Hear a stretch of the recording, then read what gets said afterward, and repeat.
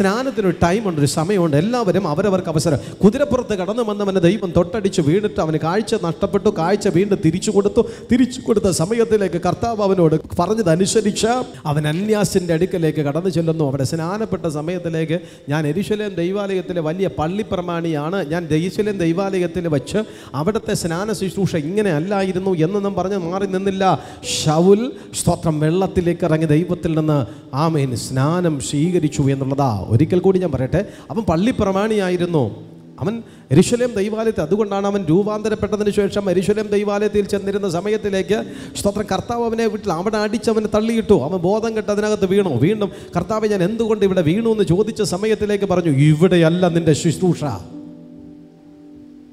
ജാതികളുടെ ഇടയിൽ പോയി പ്രവർത്തിക്കുക. കർത്താവ് യെരൂശലേമിൽ പിന്നെ അവനെ നിർത്തിയില്ല. അന്നത്തെ ഏറ്റവും വലിയ പള്ളിക്കകത്ത് അവനെ ദൈവം നിർത്തിയില്ല. അന്നത്തെ പാരമ്പര്യ സഭയ്ക്കകത്ത് നിർത്തിയില്ല.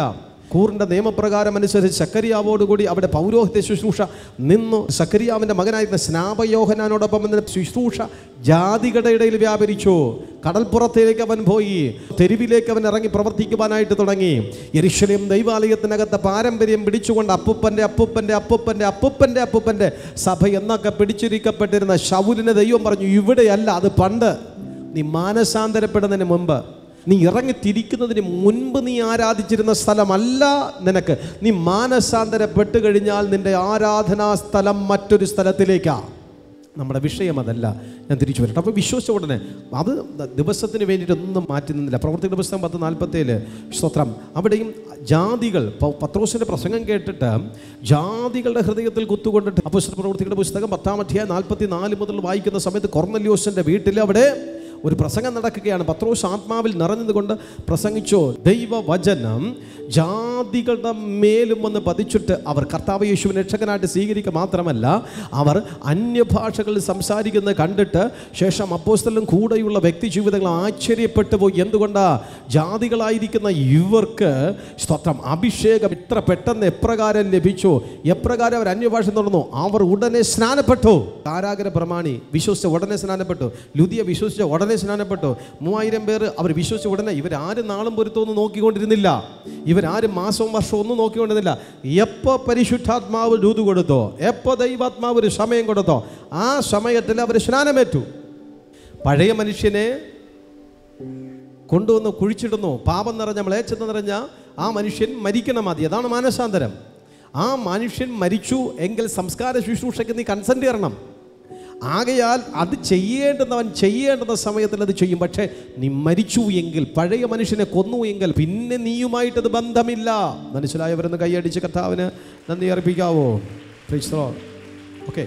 അപ്പോൾ ഞാൻ 2-3 കാര്യങ്ങളാണ് പറഞ്ഞത്. കർത്താവോട് ചേരുവാൻ വേണ്ടിയിട്ട്. പിന്നെ ഇതൊരു സഡനായിരിക്കണം. ഇതിങ്ങനെ കാലങ്ങളും മുഹൂർത്തങ്ങളും വേണ്ടി നോക്കി ഇരിക്കുന്നല്ല സ്നാനമെന്ന് പറയും. ദൈവം ഒരു വ്യക്തിക്ക് ഒരു പ്രത്യേകമായ ഒരു സമയം തന്നുവെങ്കിൽ ആ സമയത്തിൽ അത് സംഭവിക്കാൻ വേണ്ടി, ആ സമയത്തിലത് നടക്കാൻ വേണ്ടിയിട്ട് നിങ്ങൾ ആഗ്രഹിക്കുകയും പ്രാർത്ഥിക്കുകയും ചെയ്യണം. മത്തായി സുവിശേഷം 3-6 നദിയിലാണ് ബൈബിളിനകത്ത് സ്നാനം. പള്ളിക്കകത്ത് യെരൂശലേം ദൈവാലയത്തിനകത്ത് സ്നാനം നടന്നിട്ടില്ല. യെരൂശലേം ദൈവാലയത്തിനകത്ത് സ്നാനം നടന്നിട്ടില്ല. അന്നത്തെ വലിയ പള്ളിക്കകത്ത് സ്നാനം നടന്നിട്ടില്ല. സ്നാനം നടന്നത് എല്ലാം കുളങ്ങളിലും നദിയിലും വെള്ളമുള്ള സ്ഥലങ്ങളിലുമൊക്കെയാണ്. അതിനെയാണ് കുളമെന്ന് പറയുന്നത്. തങ്ങളുടെ പാപങ്ങൾ ഏറ്റുപറഞ്ഞവരെ യോർദാൻ നദിയിൽ സ്നാനപ്പെടുത്തി. മത്തായി സുവിശേഷം 3:13 യേശു സ്നാനമേൽക്കുവാൻ ഗലീലയിൽ നിന്ന് യോർദാൻ വരെ വന്നു. അന്ന് ഗലീലയിലായിരിക്കപ്പെടുന്ന യേശു കർത്താവ് യെരൂശലേമിലല്ല സ്നാനപ്പെടാൻ പോയത്. യോർദാൻ നദിയുള്ള സ്ഥലത്തിൽ യേശു സ്നാനപ്പെടാൻ പോയി. യേശുവാണല്ലോ നമ്മുടെ റോൾ മോഡൽ എന്ന് പറയുന്നത്. രക്ഷിക്കപ്പെടുന്ന നമുക്ക് ദൈവശക്തിയായിട്ട് നിൽക്കപ്പെടുമ്പോൾ നശിക്കാൻ പോകുന്നവൻ അത് പോഷത്വം. അവൻ പോഷത്വം ബൈബിളിനെ കുറിച്ച് പറയുമെങ്കിൽ അവൻ പോക്കെന്നാണ് അതിനകത്ത് അണ്ടർലൈൻ ചെയ്തോ, അവൻ നശിച്ചു പോകും. അപ്പോഴാണ് അവന് ഈ പോഷത്വം തുടങ്ങുന്നത്.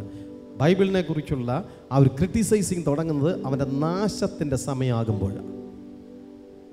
Hallelujah, hallelujah. 22-20 വയസ്സോ പ്രായമുള്ളൊരു പയ്യനുണ്ട്. 3 ആഴ്ച കൊണ്ട് ഇവിടെ ഉണ്ട്. അവൻ്റെ അപ്പൻ അദ്ദേഹം എൻ്റെ അടുത്ത് പറഞ്ഞത്, അവൻ ബൈബിള് കത്തിച്ചിട്ടുണ്ട്. ഞാൻ ഈ കഴിഞ്ഞ ദിവസങ്ങളൊക്കെ നോക്കിയപ്പോൾ രാവിലെ അവൻ ബൈബിളാണ് കൂടുതലും കഴിക്കുന്നത്, വൈകിട്ടും അവൻ ബൈബിളാണ് കഴിക്കുന്നത് എന്ന് പറഞ്ഞാൽ ഇത് അവിടെ ഇരുന്നോട്ട് അവൻ ഒച്ചത്തിൽ ഇങ്ങനെ വായിക്കും ബൈബിൾ. ഞാനിതുവഴി നടന്നു പോകുമ്പോൾ ഇതെല്ലാം ഞാൻ കേൾക്കുകയാണ്. നീ കത്തിച്ചുവെങ്കിൽ കീറിയെങ്കിൽ ഉടനടി നശിക്കാൻ പോകുന്ന ഒരാളിനിത് പോഷത്വമായി തോന്നും. രക്ഷിക്കപ്പെടുന്ന നമ്മൾ വായിക്കും തോറും അത് ദൈവശക്തിയായിട്ട് ഭവിച്ചു കൊണ്ടിരിക്കപ്പെടും. അതുകൊണ്ട് ദൈവജനം, ദൈവത്തിൻ്റെ സന്നിധിയിൽ ഉറപ്പ് നിൽക്കപ്പെടുന്ന ദൈവത്തിൻ്റെ മക്കൾ ഒരിക്കലും തർക്കിക്കുന്നവനെ ജയിക്കാൻ പോകണ്ട. തർക്കിക്കുന്നവനെ അറിയാൻ വരുന്നവനെ പഠിപ്പിക്കണം. ഹല്ലേലൂയ. മത്തായി സുവിശേഷം 3:13 യേശു സ്നാനമേൽക്കാൻ ഗലീലയിൽ നിന്ന് യോർദാനിലേക്ക് പോയി. സ്തോത്രം. അടുത്ത് എഫെസ്യ ലേഖനം 4:5 വാക്യങ്ങൾ സ്നാനം 1 മാത്രമെന്നാണ് എഴുതിയിട്ടുള്ളത്. സ്നാനം 1 പ്രാവശ്യമേ പാടുള്ളൂ. 2 പ്രാവശ്യം സ്നാനം ചെയ്യാൻ പാടില്ല. 2 പ്രാവശ്യം സ്നാനം ചെയ്യാനായിട്ട് പാടില്ല. അപ്പോൾ സ്വാഭാവികമായിട്ട് എല്ലാവരുടെ മനസ്സിനകത്ത് ഇങ്ങനെ വരാറുണ്ട്, ഞങ്ങൾ പണ്ടങ്ങാണ്ടൊക്കെ സ്നാനം പെട്ടിട്ടുണ്ട്, ഇതിപ്പോൾ 2ാം പ്രാവശ്യം വീണ്ടും സ്നാനം എടുക്കുന്ന പാപമാണ്. തീർച്ചയായിട്ടും അത് പാപമായിരിക്കുകയാണ്. പക്ഷേ എടുത്ത സ്നാനം ഒറിജിനലാണോ ഡ്യൂപ്ലിക്കേറ്റ് ആണോ എന്ന് നമ്മൾ ആദ്യം മനസ്സിലാക്കേണ്ടതായിട്ടുണ്ട്. സ്നാനം എന്ന് പറയുന്നത് പവിത്രമായത് 1 മാത്രം.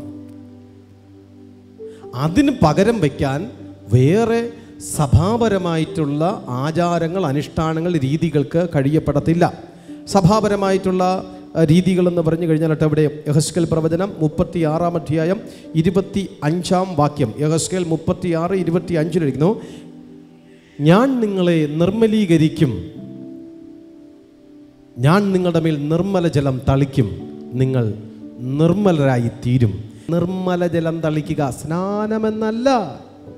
സഭയുടെ ഒരു ആചാരം വെള്ളം തളിച്ച് അവരെ ഇങ്ങനെ വിഗ്രഹാരാധനയിൽ നിന്ന് മാറ്റിക്കൊണ്ടിരിക്കുന്ന ഒരു രീതി.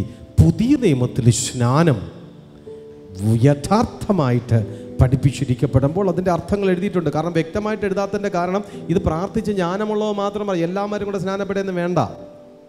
ഇത് ദൈവത്തിൻ്റെ സന്നിധിയിൽ ജ്ഞാനം പ്രാപിച്ചവനും വിശ്വസിക്കുന്നവനും വേണ്ടി മാത്രമുള്ളൊരു കൂദാശയാകൊണ്ട് കർത്താവ് ഇൻഡയറക്റ്റായിട്ട് അതെല്ലാം എഴുതിയിട്ടുണ്ട്. എങ്ങനെയൊക്കെയാണ്?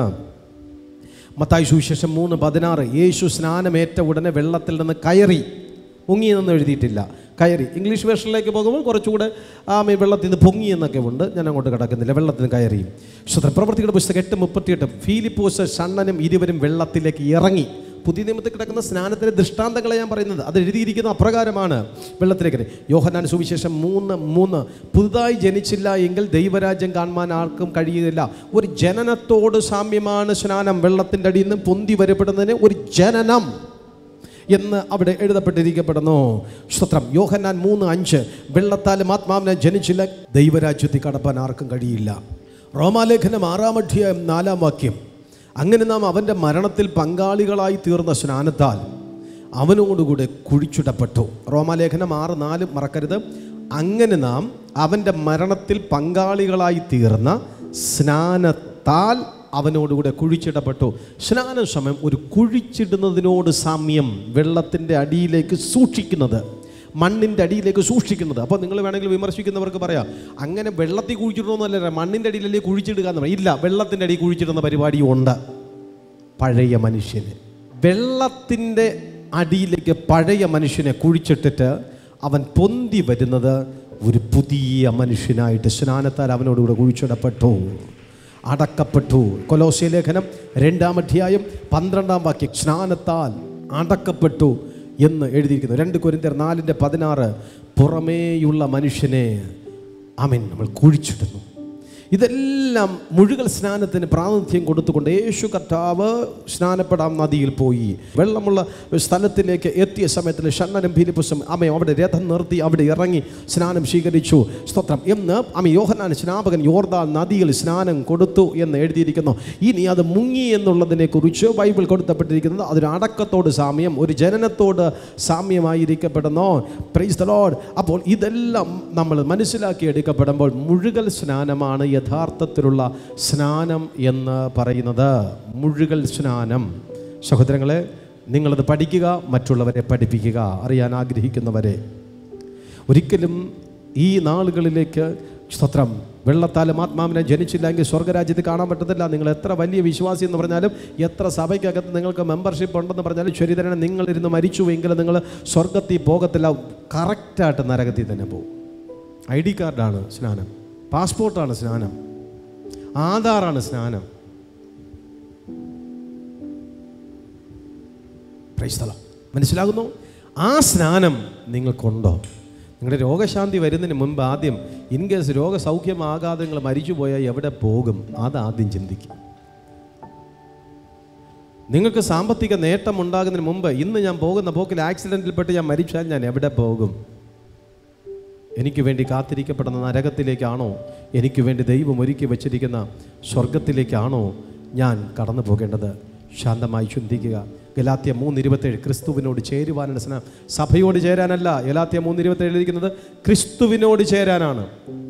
സ്നാനം യേശു ക്രിസ്തുവിനോട് ചേരാനാണ്, സഭയോട് ചേരാനല്ല, പള്ളിയോട് ചേരാനല്ല, ക്രിസ്ത്യാനിയാകാൻ വേണ്ടിയിട്ടല്ല. നസ്രത്തുകാരൻ യേശു ക്രിസ്തുവിനോട് ചേരാൻ. സഹോദരങ്ങൾ, നിങ്ങൾ സ്നാനപ്പെട്ടില്ല, നിങ്ങൾ യേശുവിനോട് ചേർന്നിട്ടില്ല. എനിക്ക് നിങ്ങളെ അറിയാമെന്നില്ല, കർത്താവ് അങ്ങനെ പറയും, അറിയുന്നില്ല. ഞാൻ നിങ്ങൾ നിർബന്ധിപ്പിക്കുന്നതല്ല. ദൈവസ്ഥനെ പ്രാർത്ഥിക്കണം. നിങ്ങൾ കർത്താവിനോട് പ്രാർത്ഥിക്കണം. സ്നാനപ്പെടുവാൻ പരിശുദ്ധാത്മാവ് നിങ്ങൾക്ക് ഒരവസരം തന്നു എങ്കിൽ നിങ്ങളതിനെ ഏറ്റെടുക്കണം. ഇന്ന് മുതൽ നന്നായിട്ട് പ്രാർത്ഥിച്ച് ചെന്ന് കടന്നു കഴിഞ്ഞാൽ നിങ്ങൾ സ്വപ്നത്തിൽ സ്നാനത്തെക്കുറിച്ചുള്ള അരുളപ്പാട് കിട്ടും. നിങ്ങൾക്ക് ദർശനങ്ങളെ കർത്താവ് നൽകും. മനസ്സിനകത്ത് നിർബന്ധം തുടങ്ങും. ആദ്യം മനഃശാന്തരം, അത് കഴിഞ്ഞ് സ്നാനം. ജഡരക്തങ്ങളോട് ആലോചിക്കാൻ നിൽക്കരുത്. സ്നാനം അങ്ങനെ എടുക്കരുത്. സ്നാനപ്പെട്ടതിന് ശേഷം മാത്രമേ 3-ാം സ്ഥാനം ആളിനോട് ആലോചിക്കാൻ പാടുള്ളൂ. പാസ്റ്റേഴ്സിനോട് ആലോചിക്കാം, ദൈവദാസന്മാരോട് ആലോചിക്കാം, അഭിഷിക്തന്മാരോട് ആലോചിക്കാം. ഇല്ലാണ്ട് ജഡരക്തങ്ങളോട്, സാധാരണ മനുഷ്യനോട്, രക്തവും മാംസമുള്ള സാധാ മനുഷ്യനോട് അഭിപ്രായം ചോദിക്കരുത്. ചെയ്യണ്ടെന്നേ എല്ലാവരും പറയത്തുള്ളൂ. ദൈവം നിനക്ക് അനുവാദം തന്നുവെങ്കിൽ അത് ചെയ്യണം. നീ ഒരാളെങ്കിലും സ്നാനത്തെക്കുറിച്ച് നിനക്ക് പഠിപ്പിക്കാൻ കഴിയുമെങ്കിൽ നീ അവർക്ക് പറഞ്ഞു കൊടുക്കണം, നിന്നെക്കൊണ്ട് അറിയാവുന്ന വിധത്തിൽ.